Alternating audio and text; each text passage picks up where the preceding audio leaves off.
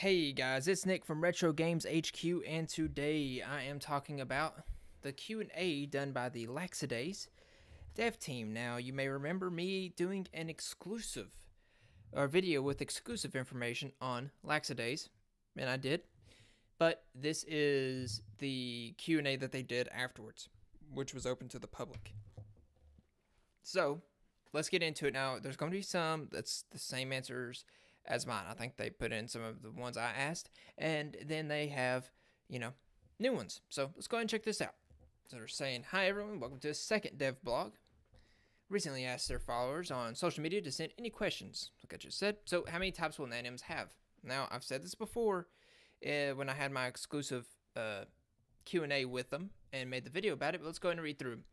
There will be 6 basic types and 6 special types. The special type are themselves an evolution of the basic types. For instance, water is a basic type and ice is a special type. Nanims will have 1 or 2 types with no restrictions on cross types. For instance, flame and ice can happen. So here's a list of the types followed by the special types. You have electric, then voltaic, water, ice, air, sound, earth, alloy, and nano to light, and that's going to be their neutral type. So it's like an evolution, and you can have cross types even between the non-evolved and the evolved types and all that stuff. So will there be shinies? If so, what's the name of them? Yes, there will be color variations for nanims that have varying rarity. The name of that class of nanims, which nanims, by the way, is the monsters in, the creatures, the monsters, whatever you want to call them, in Laxidaze, but those shinies will be called chromatic nanims, or chromas for short. So how open will the world be? The world will be split into various maps. Some are small and detailed, while some are large and open. We're heavily inspired by how BioWare crafts their worlds. So what do you feel makes the game the most unique?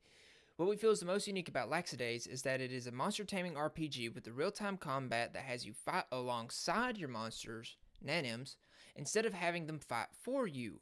We also feel that our art direction and aesthetics are unique to the monster taming genre, as we are bringing a cyberpunk/cassette future vibe.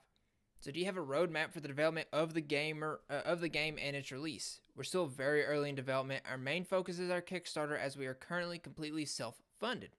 We aim to launch a Kickstarter early next year. Our Kickstarter will contain a roadmap for the future development phases and as well as any releases. Now, that's pretty much what I think. There was 1 or 2 more things that I had in my exclusive Q&A, so go ahead and go back, check out my exclusive stuff, because I believe that there's actually 2 or 3 questions that they did not cover in here that was covered in mine.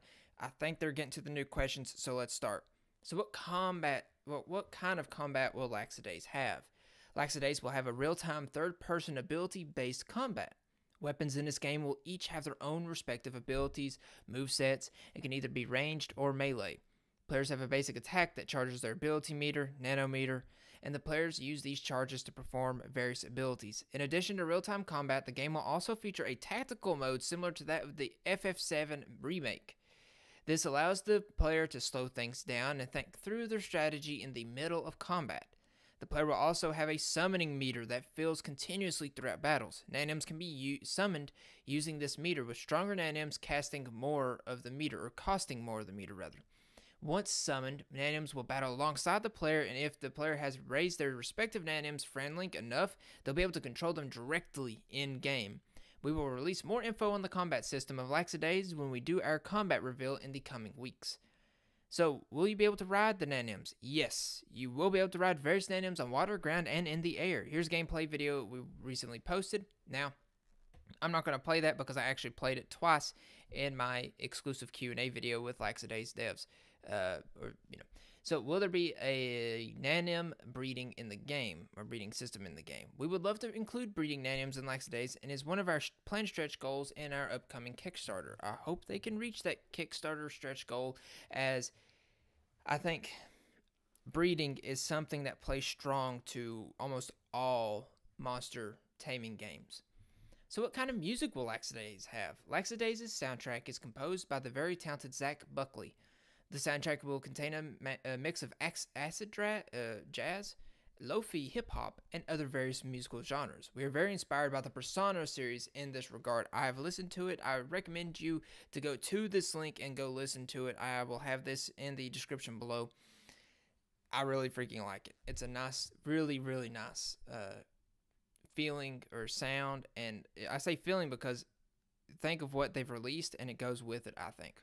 What platforms are you planning to release Laxidaze on? Since we have very limited funding, our main focus at this moment is PC. PS, Xbox, and Switch releases will be tied to stretch goals for the upcoming Kickstarter. Hope they can get that. Will you be able to evolve nanims? Yes. Nanims have the ability to evolve into more powerful nanims either by leveling up, using certain items, raising friendship links, or other various methods depending on the specific nanim. Some nanims will have a single evolution path while others have branching paths. Will there be any sort of character customization? Yes, the player will be able to choose between a female and male character at the start. In terms of equipment, since the main character is a hunter, bounty hunter in Cascadia, they will have a choice of various outfits that are tied to hunter classes. Hunter outfits are separated into classes that each have their own playstyle. The same goes for weapons. Weapons and outfits of the same class will generally work better together. There are 6 classes that the Hunters of Cascadia will fit into, and they are as follows. So a Protean, the jack of all trades of the classes. The benefit of this class is that it can specialize into any of the other classes. This is the main player's class. Beastmaster. This class specializes in befriending and battling with nanims. Engineer. This class specializes in technical abilities as well as tech-focused weapons. Nanomancer. This is the mage class. This class focuses on dealing elemental damage and excels at large area of effect attacks. Panzer. This is the tank class. A Panzer class hunter will have more defense-focused attributes while also being able to deal massive damage. Phantom. This class of hunters will have a stealth and a high single target damage at its disposal. This is the assassin class of hunter. So, how many nanims will there be in the game, and will there be any legendary nanims? We are focusing on making our nanims highly detailed and interactable, so expect about 30 plus nanims. There will also be a few legendary nanims planned for the base game. We intend to include adding more nanims / legendary nanims as stretch goals for our upcoming Kickstarter. Will there be any multiplayer in Laxidaze? We intend to include nanim trading in the base game, but we'll have other multiplayer features as our stretch goals in our Kickstarter campaign, starting with co-op battles and dungeons and moving on to PvP arena and battles. And I hope they get that because multiplayer battling and stuff like that plays well to pretty much multiplayer aspects attached to a single player game, especially monster taming games, works very well. It's what keeps people playing. It has replayability at that point. And that's the end of their Q&A that they did. So I hope that you all liked it. I know at times I was stuttering, making mistakes, but I was so far and I wasn't about to go back. Let's be honest about that. But I'm actually looking forward to Laxidaze. One of the I read Machine Elf. It's one of the games I am looking very much forward to. Honestly, it looks freaking awesome. If you've not went and checked out my exclusive Q&A with the team, then I recommend you to go and do that because it has more questions that was not answered here, and I also showed some videos. Anyways, that's all for this video. If you want to check out this Q&A, I'm going to be having it linked in the description below as the first link. Anyways, I'll see you in the next video, and retro on.